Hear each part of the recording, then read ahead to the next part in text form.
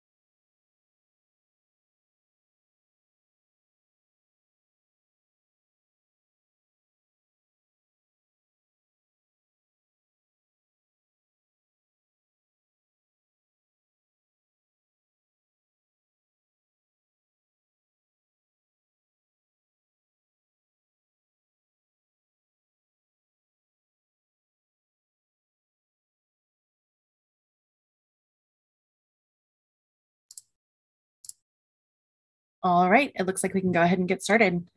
Hello again, my name is Kira Sobers and I'm the Media Digitization Manager at the Smithsonian Institution Archives, part of the Smithsonian Libraries and Archives, where we collect, preserve, and share the history of the Smithsonian Institution.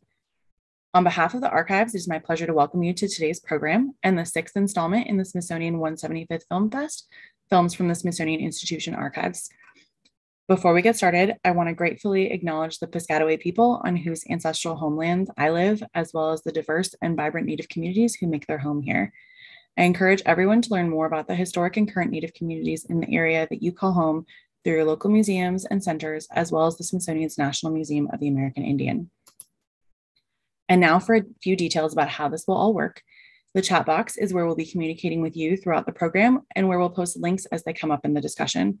If you're having technical problems, please send a private chat to either myself, Kira Sobers, or Emily Neckrish, my co-coordinator today, and we will try to help you out. If you have any questions throughout the program, we encourage you to put them in the Q&A box and we will answer them with our panelists towards the end. We hope that you will join us next month for the 7th installment in our Film Fest on February 25th from 12 to 1 p.m. We will be screening clips from the Black Aviators Video History Collection.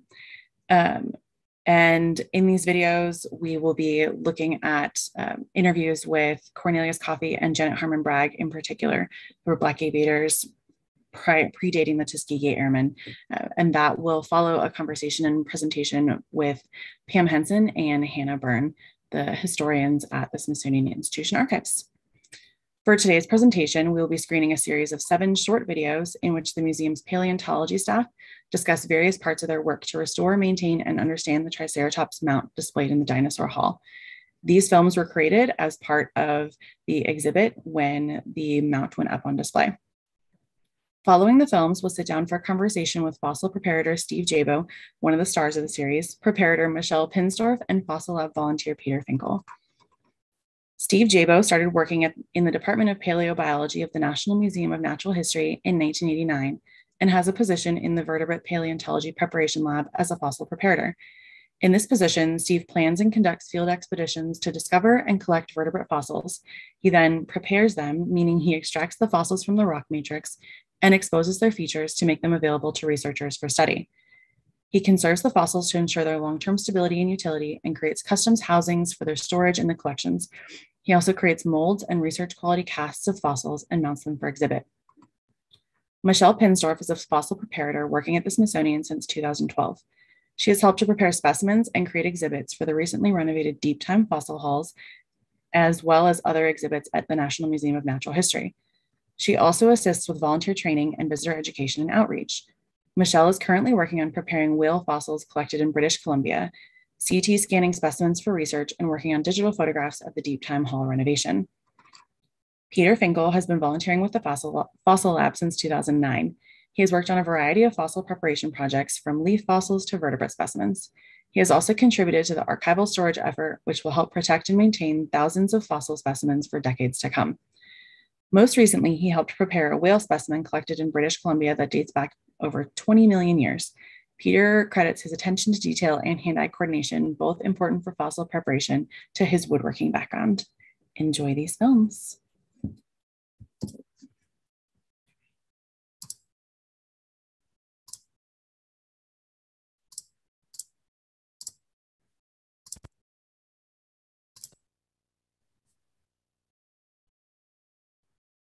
I'm Dr. Michael Brett Sermon, Museum Specialist for Dinosaurs at the Smithsonian. From 1889 to 1891, legendary collector John Bell Hatcher collected over 50 specimens of Triceratops from what is now Niobrara County in eastern Wyoming.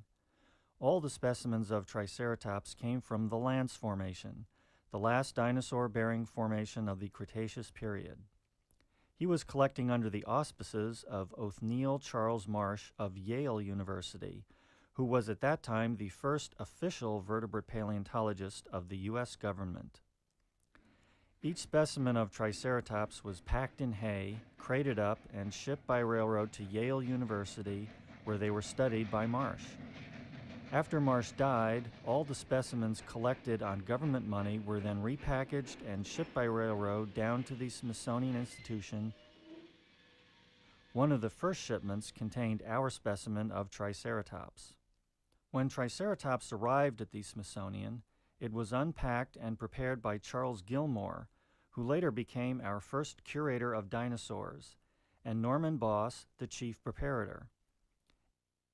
In 1905, our specimen of Triceratops became the first mounted horned dinosaur in the world. 2 years after the mount was revealed, Hatcher, Marsh, and Lull's monograph on the ceratopsian dinosaurs appeared as United States Geological Survey monograph number 49. This premier reference work is still used today by paleontologists researching Triceratops. Triceratops stood in this original posture in the Smithsonian's Arts and Industries Building and later in the Natural History Building for over 90 years.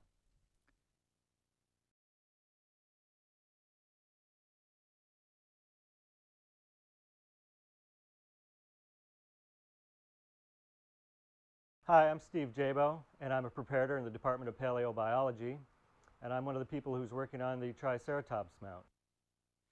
The old mount was a composite mount, meaning it was made up of several different skeletons. Each color in this drawing of the Triceratops skeleton represents a different individual of Triceratops that was used to make the original mount. The result was that many bones were mismatched.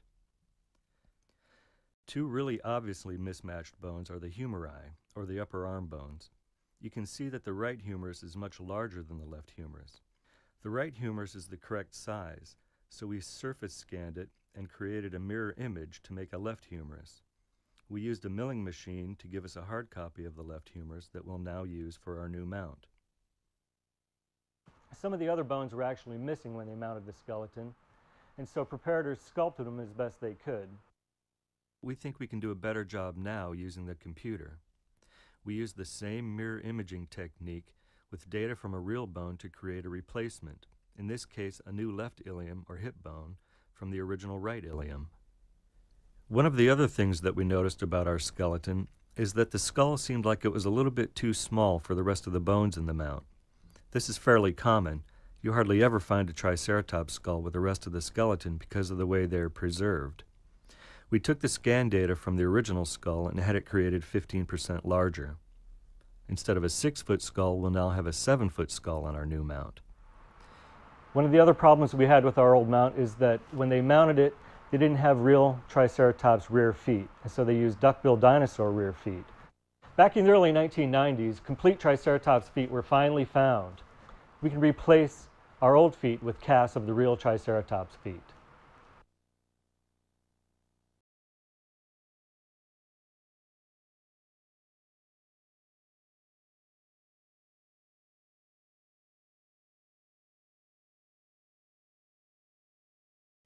Hi, I'm Ralph Chapman, and I'm a paleontologist here at the museum.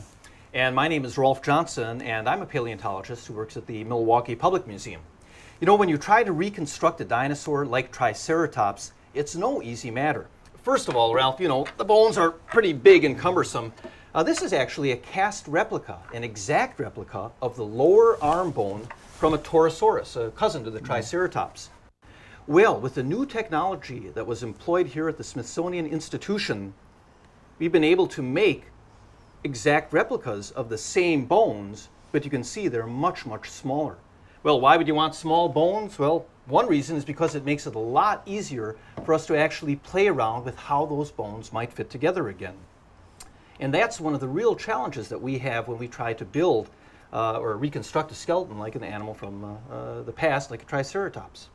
It was in this very room that Rolf and I and a small group of paleontologists got together, and we basically worked all the articulations of the miniature bones at every joint that was in the skeleton, and we also used the fossilized footprints of ceratopsian dinosaurs, and we rebuilt the skeleton of Triceratops from the vertebral column out, and the result was the posture you see in the mount and the animations that you see on the screen. You know, I've been studying Triceratops legs for years, and this technology has really been an incredible double blessing for us. Not only can we get that information that Ralph was talking about to look at the shape and the size and the form of these bones, and also how they fit together, but as Ralph said, the animations of how this animal might have moved or walked are very, very important.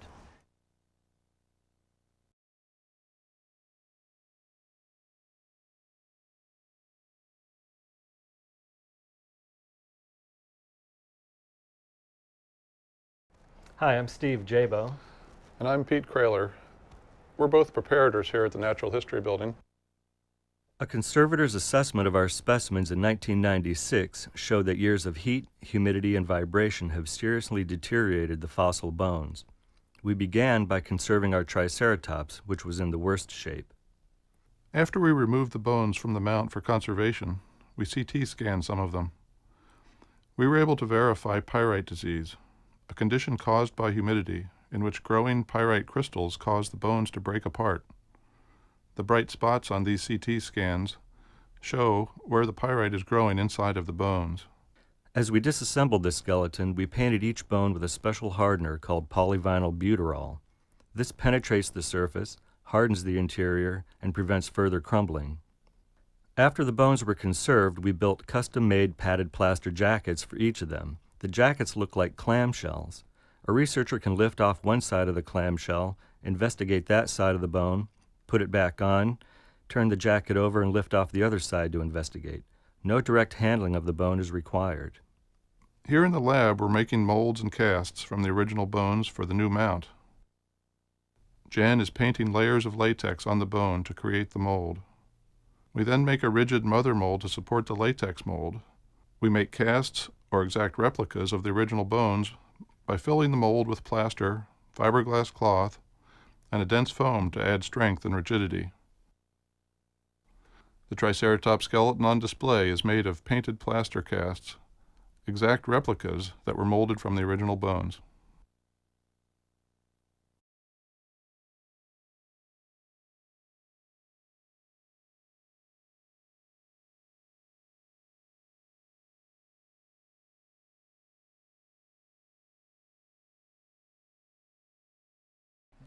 Hi, my name is Art Anderson. And I'm Lisa Federici.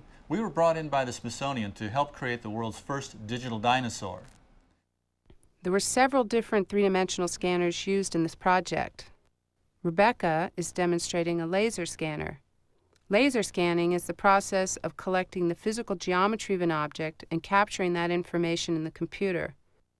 1 second of laser collects 15,000 points of information. Then, because we don't need all these data points, we perform space sampling, into which we sample these data points every 1 millimeter. Then we use this scatter of points for polygonalization.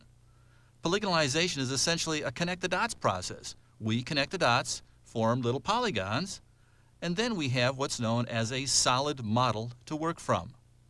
We can view this solid model from any angle and manipulate it in the computer just like we do with a physical model in our hands.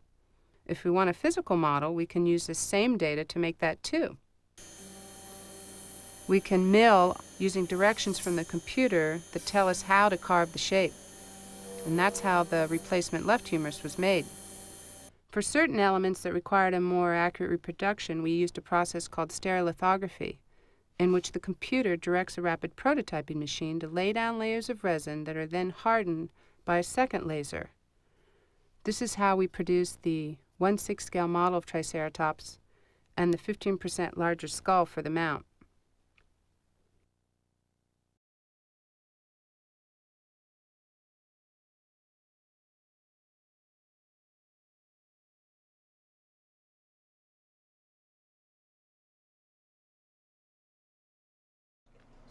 Hi, my name is Art Anderson. And I'm Rebecca Snyder. I was one of the animators for the Triceratops project. My company was brought in to assist the Smithsonian in creating the world's first digital dinosaur. First, we recorded the position of the bones in the original mounted skeleton. Stickers were put on every bone, and a special digitizing tool was used to record those registration points in three-dimensional space. This gave us a cloud of points that represented the entire original mount. Then the skeleton was disassembled, and each bone was scanned in individually, picking up those little registration points. Each dot represents the position of a sticker. For example, here is the right humerus, or right upper arm bone of Triceratops.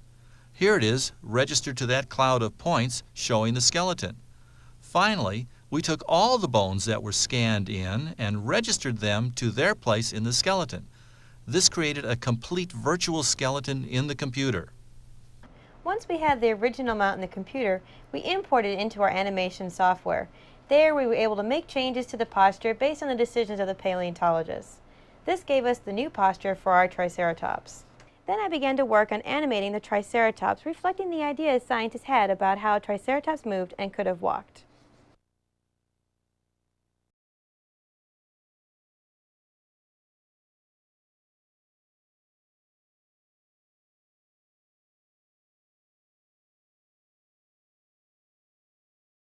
Hi, I'm Ralph Chapman, and I'm a paleontologist here at the Smithsonian. In this project, we have taken a 100-year-old skeleton that's based on fossils from a dinosaur that lived more than 65 million years ago that were collected by paleontologists in the 19th century, and we have applied 21st century technology toward reconstructing the skeleton and building it in the computer. The result is the mount you see in the hall and the virtual Triceratops, the first accurate digital dinosaur and the leading edge of dinosaur research today. Research is an ongoing process, and the application of this new technology will allow us to develop and test new ideas about how dinosaurs and other extinct forms functioned as living animals. Models such as the virtual Triceratops will allow us to test many ideas about dinosaur biology, such as how fast they could run, how efficiently they could walk and move, and perhaps even questions about their metabolism. We might even be able to ask questions about their behavior, such as how Triceratops used its massive brow horns to fend off predators such as T-Rex, or even fight with other Triceratops. Further, artists interested in doing more accurate reconstructions of extinct animals can use these models as a basis for their work. The fleshed out reconstructions and animations we do will, short of going back in time, allow us to get as close as possible to seeing living dinosaurs on film. We are just at the starting point in developing questions we will be asking about dinosaurs and other extinct species using this approach. This is just the beginning, but the application of this new technology by researchers here at the Smithsonian and at many other institutions should allow us to generate some very exciting research over the next few years.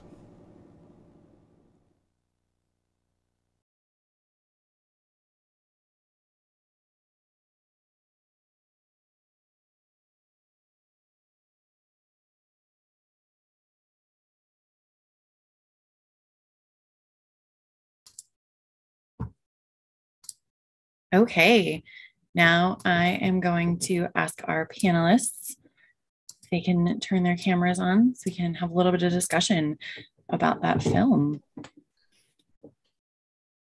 Thank you all. So thank you so much for joining us today. Can you each talk a little bit about your background and what you currently do at the Smithsonian? And Steve, we'll start with you. Sure. I have a degree in basically paleontology, biogeology. It's in the geosciences from Penn State. And I've been at the museum, well, I guess, what did I say, 1989, my bio, over 30 years. And so right now I'm working on the ubiquitous whale from British Columbia, the skull of that one of those whales that were found. I'm slowly working the concretion off of that. But throughout my work at the museum, I've been able to travel all over the world and find and collect fossils of different things, mammals and mostly mammals and dinosaurs, vertebrates that I work on. And I don't know, that's about it. It's a great place to work, and I really enjoy the lab. That's awesome. Thank you. Michelle? Hi, I'm Michelle. I've been working at the Smithsonian for almost 10 years now. My background, I have a bachelor's in geology and a master's in vertebrate paleontology. And the Smithsonian is a spectacular place to work for a paleontologist, paleobiologist, a geologist, anybody in those related sciences. We have the largest collection of fossils of any museum in the world. So far, it's about 42 million numbered and cataloged specimens, and it requires a lot of work to sort of do the care and feeding of all of those fossils, including preparing them to make sure that what's available in our collection and what's coming into our collection from new fieldwork, things like that, has the most information sort of exposed from those discoveries available to researchers. Like Steve, right now, I'm working on a fossil whale, and every day the work is quite slow and tedious, but every day brings about new exposures of that fossil coming out of the matrix or the host rock. So even though it's very slow, it's actually pretty exciting and motivating. Great. Peter? I started volunteering with the Smithsonian at the Natural History Museum in 2009. I had been volunteering with the archives with Kira and some of those folks over there, but I had the opportunity to try my hand somewhere else. I started out originally my career was electrical engineering, but when I retired, I wanted to try something new. I'd always wanted to go on an archaeological dig, but I'd never liked camping. So I figured this was working at the fossil lab was giving me an opportunity to work with some of the things that were found during a dig without having to sleep on a tent. So I've been doing this for a while now, and I guess this infamous British Columbia whale that both Steve and Michelle talked about, I started working on that when the hall closed in preparation for the new deep time exhibit, and so I've been working on that whale for about 5 years now, and then as COVID hit and we weren't able to go back into the facility, so I haven't been able to work on it for the past 2 years. That's one of the reasons that Steve and Michelle have been able to carry on some of that work. So that particular project's been a long-term effort by a lot of people. Thank you. That actually leads me to another question. So how long does it take on average to prepare a specimen like this infamous whale head that you've all been working on now? And I'm sure it varies depending on the specimen and the size, but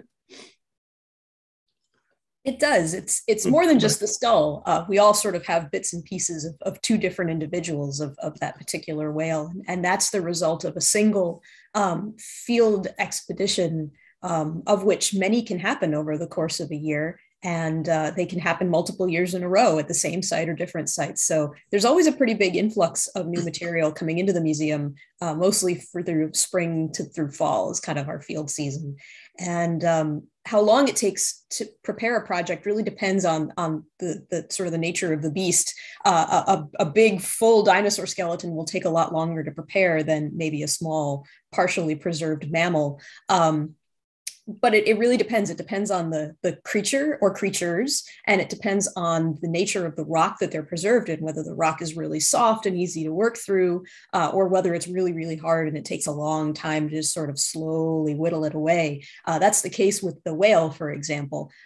We have documentation even back in the day when our Diplodocus skeleton that's now prominently featured in the exhibits at Natural History was originally prepared and mounted. It took about 10 person years to do that work, all combined. And the person who was primarily responsible for that wrote down in his notebook that he would never prepare and mount another sauropod as a result of just how long that project ran.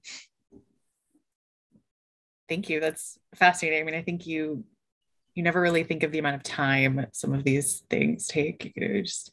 But also working in the fossil lab, I started working on leaf fossils, which are created by when a leaf falls from the forest, you get layers of soil and sediment on top of it. So it's a compression fossil. You can work on those are very quick. I mean, you could work on a leaf fossil in a matter of hours and be done with it. Hillary, one of the other volunteers, worked on a big palm fossil that's actually in the deep time hall, and that was also a compression fossil, but that took years to figure that one out too. So again, it depends. Like Michelle says, it depends on the size of the fossil and the material that it's in. Also, like Michelle said, we can collect a lot more fossils than we can prepare them in the same amount of time. So we always have a backlog, which is why we rely on volunteers to help us get our work done, because it's just there's too much backlog for us to get it all done in a timely manner. How has the Triceratops project impacted your work since it was completed?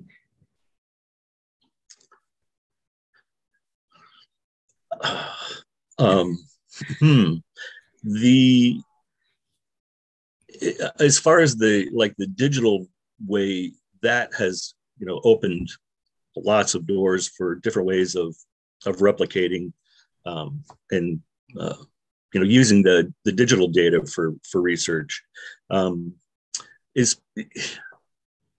don't know, as far as preparation goes, we didn't do a whole lot after that with Hatcher itself, but the techniques we used to build the mount, we replicated over and over again for subsequent dinosaur mounts.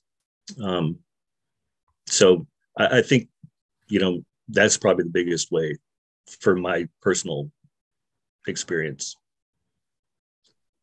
of how Hatcher affected my work. Are there any techniques that were developed for the project that have translated to other projects since then? Sure, like surface scanning is the main one. We first started with an optical light scanner. You saw Henry Weed. He had this, it looked like a big bank of lights, and he would shoot it on there. It was a different way of scanning, but now it's like laser scanning. You have a thing that's about the size of an iron that you can flash around and just basically paint the surface of something much more quickly than you could back in the day when we did Hatcher.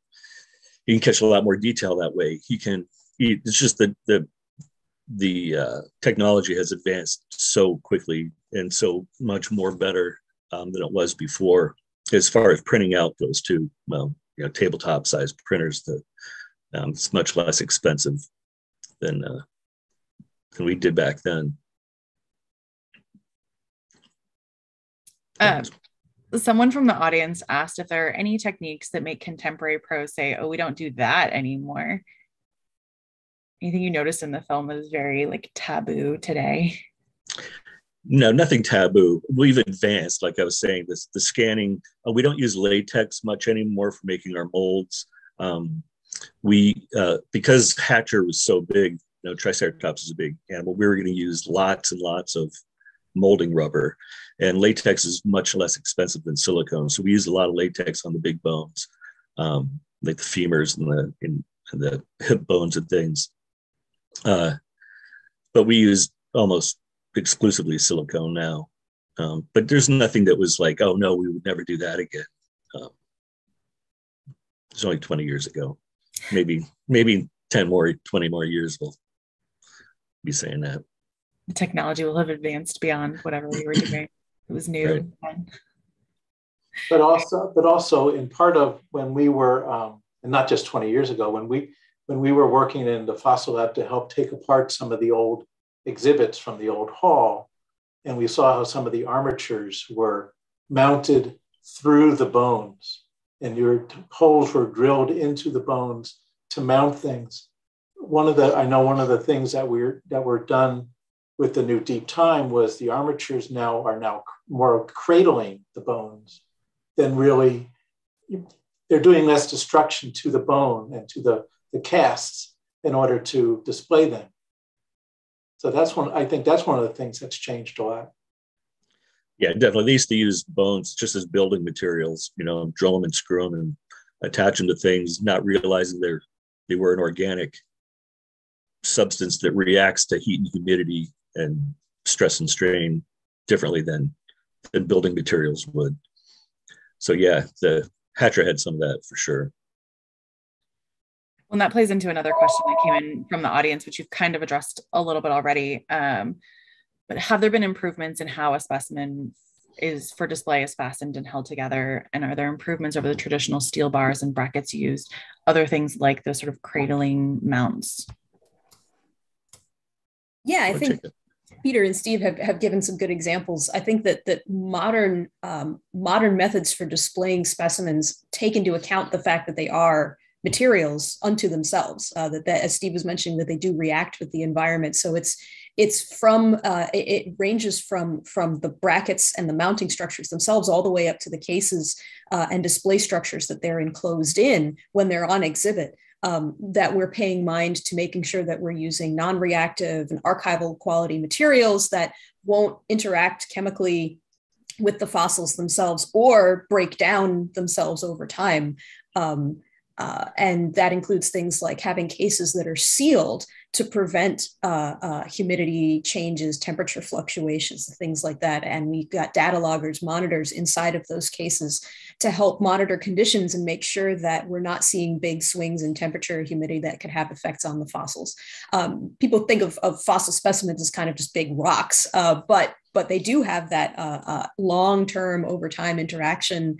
The development of pyrite disease that was highlighted in the video is a pretty good example of that. Pyrite disease can kind of be latent in many fossil specimens. You have that mineral pyrite pretty much in the fossils, a lot of the fossils already. It depends on what kind of deposit they come from, but those minerals are already present, and it's really comes down to the environment that they're kept in and exhibited in, which can sort of trigger destabilization of those minerals or keep them fairly stable. So we've learned a lot more about that sort of conservation science as time has gone on. And that new science is really reflected in the way that things are exhibited in the Deep Time exhibit. It's great to be able to go and see all the specimens. If you look up at the armatures are like their own artworks.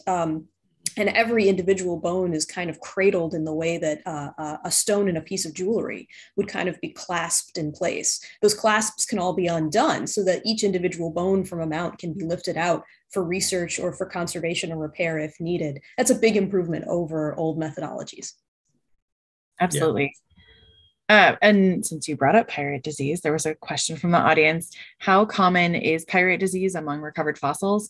And do the methods of preservation that were mentioned in the film, do those halt the pyrite disease completely or just sort of slow it down? I'll take it. The first part of that was, what was the first part of that question again? The How common is it? Yeah, it's fairly common. It's a lot more common in shales, in mud deposits and shales where like fish deposits that have a lot of, so pyrite is an iron sulfide. And when it's dispersed within the rock matrix, it's highly reactive to water vapor. It turns the sulfide into a sulfuric acid, which slowly grows inside. Salts and acids grow, and it blows the bone up from the inside out and the matrix, and it's irreversible. All you can do is try to precipitate it out with an ammonium chloride bath, and then control the environment. You can try to halt it in place and then control the environment that the fossil is in afterward.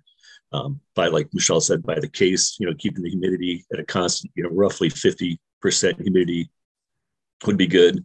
Keeping the temperature constant too. So that the stuff that we put on, like the hardener, the consolidant we put in, that doesn't really affect. It creates sort of a vapor, but it could also, or sort of a barrier to the vapor, but the vapor can penetrate through that. It actually can almost hurt more because it'll trap things inside the bone. So you'd have to look at them sort of individually of how to treat each one, but the controlled environment is the best way to do it. Thank you.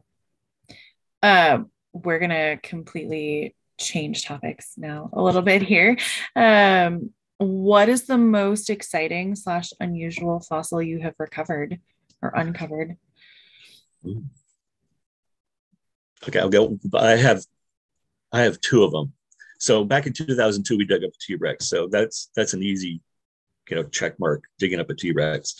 That was really fun, especially when we uncovered the foot. It was all sort of articulated in this big block, all 19 bones of the foot and all the foot bones in there. And that was really fun to discover and then bring that back and then prep it the rest of the way out. The other thing is we found an Allosaurus nesting site, and we thought we were just finding eggshells, we thought.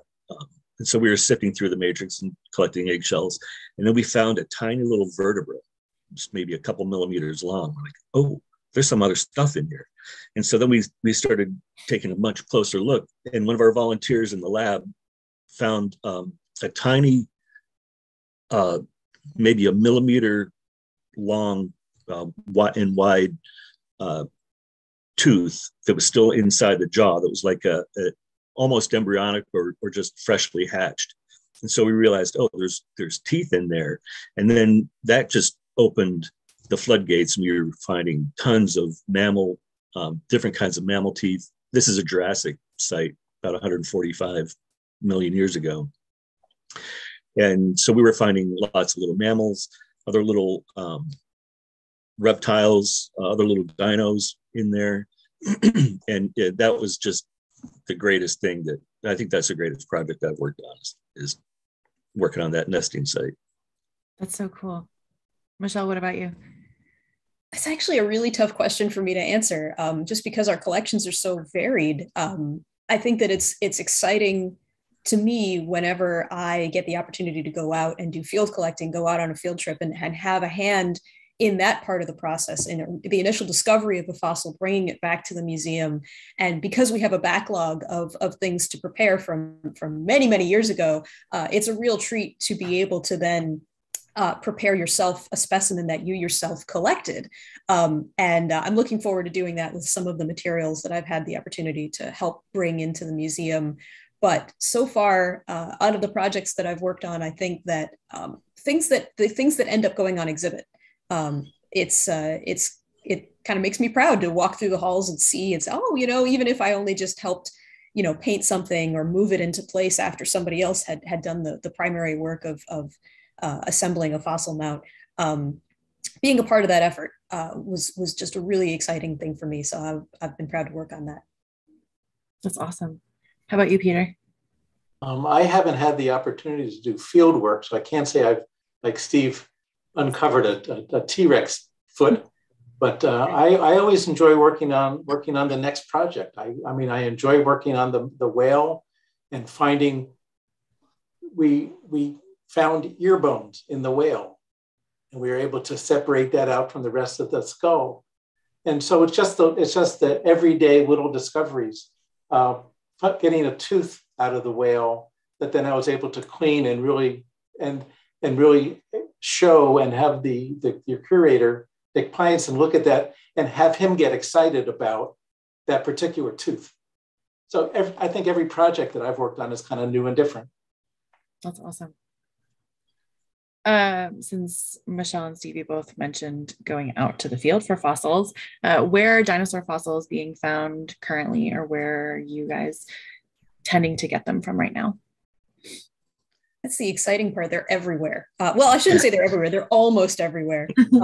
They weren't in my backyard when I was a little kid, desperately hoping to find them. I'll tell you that much. But no, I mean, we were located, of course, in Washington, D.C., and there are Cretaceous age dinosaur deposits not far from Washington, D.C. So we don't have to go far from the city. We find terrific Miocene and earlier marine deposits down in Southern Maryland and Virginia. There's some amazing cave deposits and ice age deposits that are also located around this area. And so the easiest way to find out whether or not there are fossils near you is to take a look at your United States Geological Survey or your state geological survey maps, which are freely available online.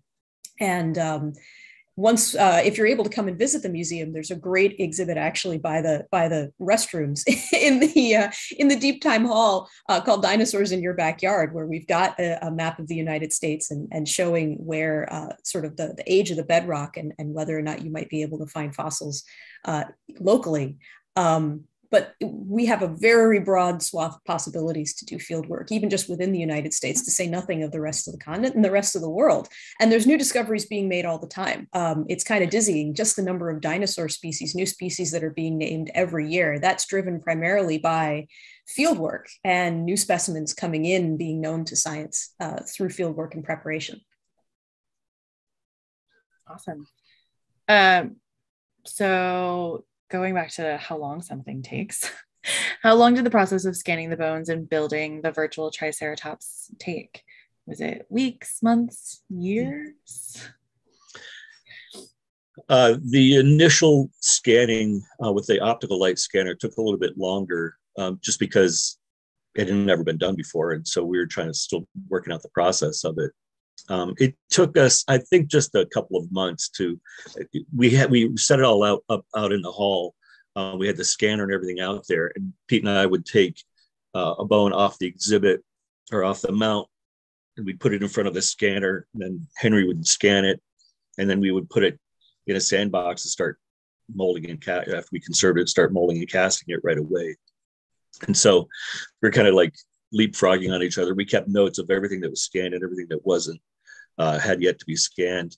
And so I think it took a couple of months to get the first set of scans in. And then there was some missing data where the light scanner, like in the skull, couldn't get this top part of the frill. We couldn't just take the skull off and put it in front of the scanner. It's several hundred pounds and super fragile. And so we had to fill in some blanks with some laser scanning after the fact. And then there's a long process of decimating that data, because you have millions of data points that, at least back then, computers couldn't really handle that much data. So you had to remove some of those data points without messing with the actual shape of the bone. So that takes a while to do that. And I think you saw in that video, Art Anderson, you connect the dots of all those remaining data points and you can surface those, and then you make it watertight so that there's no holes or anything. So then you can have a complete bone. So the whole project took us about 2 years to do. And that was like 2 years of full-time work for me and Pete and a couple of volunteers, Jen, and worked on it almost exclusively and Rebecca for 2 years. 2 years. I was wondering when he mentioned, removing data points after doing the scans, like sort of why would you remove the data points? But that totally makes sense that the computers wouldn't necessarily be able to handle all of that data at that point. Yeah. And so each one of those points is a three-dimensional axis. So you have, there's a lot of data inside each one of those points, and you have millions of those points over the surface. There are ways of doing it that you can not mess with the morphology of the bone. You can't just say, I'm going to take every third point out, because you don't know what that's doing. So you can, remove them from highly clustered places, and plain flat places won't have as many. Yeah, that makes so much more sense now. Thank you. What health and safety issues are present when doing preparation work? Are there toxic chemicals, et cetera? And what precautions do you use now compared to many years ago? There are some health and safety concerns. We usually don't work with really, really dangerous chemicals, and that's a plus. But the health and safety concerns involved sometimes aren't even chemical related at all. We do a lot of work that produces fine dust. A lot of our tools are sort of like fine scraping or chipping. They're usually powered by compressed air, and having that air just sort of like flowing out around you can take the dust that you're producing from scribing away or scraping away or drilling away the rock matrix and put it into the air. So sort of our basic health and safety tools are things like safety glasses, a good dust mask. We're very familiar with N95 dust masks. They're pretty comfortable for us because we wear them all the time just for our normal work. And, half mask face respirators and things like that. We wear those just so that we're not inhaling that dust. And also to keep rock chips from flying into our eyes, we wear earmuffs to deaden the sound of a lot of the mechanical air-powered tools that we use, things like that. And we've got some pretty good, sturdy gloves, steel-toed shoes if we're moving around heavy fossils, and certainly a lot of things associated with doing field work, like really good sunscreen and giant water bottles so that we don't get dehydrated. But as far as lab processes go, we do work with some chemicals. The fumes that can be produced from some of the resins that we use for molding and casting, they're not necessarily an inherent danger outright, but it's one of those things that if you stick around them for too long and you inhale too much of them over a period of time, it's not good. So we use a lot of ventilation and filtration fixtures within our labs just to make sure that we're not exposing ourselves to those chemicals, as well as personal protective equipment like gloves and aprons and things like that to prevent us from coming into direct contact with those chemical substances. And all of those things are a big improvement, even from when I first learned how to do preparation. It really depends on the outfit that you're in as to how strongly they prioritize health and safety, as to whether or not they provide personal protective equipment or even educate their students, volunteers, and workers as to, if you're doing this task, you need to wear X, Y, and Z. So there's a great, I think, health and safety culture at the Smithsonian that we've all been able to benefit from. Also, each of the workstations you'd see people working in the fossil lab and also in the paleovertebrate prep lab all have air handlers so that when you are scribing and you are creating all that dust, you have a specific hood over you or basically a very large vacuum that's trying to suck a lot of that dust out of your face. So it's not only the mask, but it's also the air handler. We also have an acid lab, and we do acid etching of carbonate rock. And we just use acetic acid. That's the only thing we really use right now for dissolving the carbonate rock. And we get it 100% glacial acetic acid. But so we have to thin that down to about a 5% maybe. And so you need this special equipment to handle that acid. You need special equipment to like ventilation systems that can carry the acid fumes out of the building without destroying the vent system. And so there's a whole nother round of safety things you need to do for acid etching. Same thing, shields, gloves, aprons.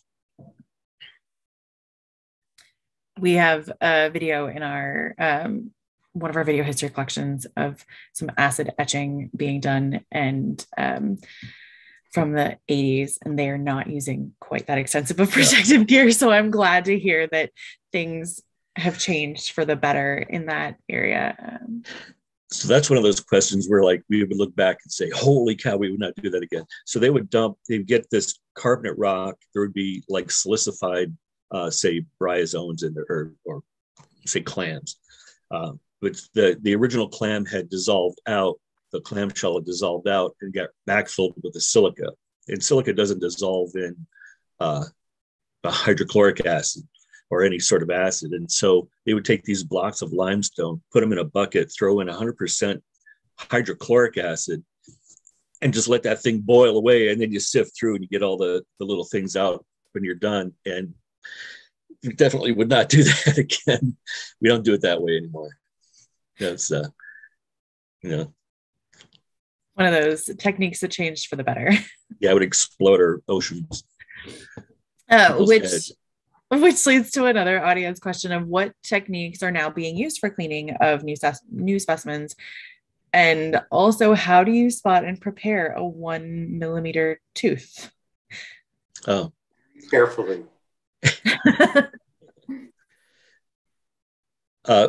Michelle, you want to talk about the prep part of it, and I'll talk about the tooth?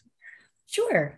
There's a number of ways that you can approach preparation of a specimen, but I think your two basic concerns that you kind of have to balance are how do you remove the most amount of rock possible from a fossil while still keeping the fossil properly supported. If you think of something like a modern dog skull or something like that, it functions great when it's in a living animal. When that animal dies and you have this object that's now sitting and taking stresses from gravity in ways that it didn't when the animal was alive, and that skull was encased in some nice, flesh that was covering over it, you're faced with some sort of, a sort of physical challenges in if you have a skull, you may want to leave some rock around it as kind of a protective cradle, because the rock that's encased that fossil has protected it for all the millions of years it has been in the ground. So it's a little bit of a choice that you make based on the condition of the fossil itself. Is it really broken and really fragile? Does it have a need to sort of have part of it remain embedded in the rock? And if that's the case, we can use digital preparation methods like CT scanning to be able to see the part that can't be exposed for whatever reason. But for what can be exposed, our primary go-to tools are these air-powered tools called air scribes. And they kind of look like a big, like almost like a magic marker, kind of a thick pen or a pencil with a needle on the end and a spring behind that needle that's powered by compressed air. So the compressed air pushes the needle forward and the spring helps rebound when that needle eventually snaps back. So it functions almost like a miniature jackhammer. And we'll use that to just very gently, very slowly chip away and create this sort of line of scratches. We're scratching away at the surface of the matrix to chip away very small fragments of rock and expose it. Once we get a little bit closer to the surface of the fossil, we'll switch to using hand tools, kind of like dental picks. Actually, we'll pick up leftover dental picks from our dentists and repurpose, sharpen those sort of needle tip and bladed surfaces to get into shapes that we need to just very gently scrape the remainder of that matrix away from the surface of the fossil. Depending on the nature of the matrix and the nature of the fossil, we can even use wooden tools that are very gentle and won't scratch the fossil. Because that's another part of the thing that we have to consider is if we just start drilling away and we don't really pay attention to where the fossil was located within that block of matrix, we may just as easily bust right through the fossil and scratch it just as easily as we scratch the matrix. Those I think are the sort of the basic tools that we'll use most often in the lab to get that matrix away. And so to find that little tooth, we have a system.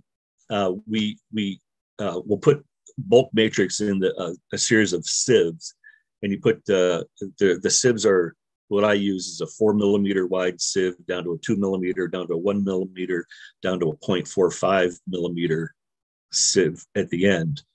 And then as we dunk them in water, and as the matrix sort of dissolves around it, it leaves the fossils in their various size grids.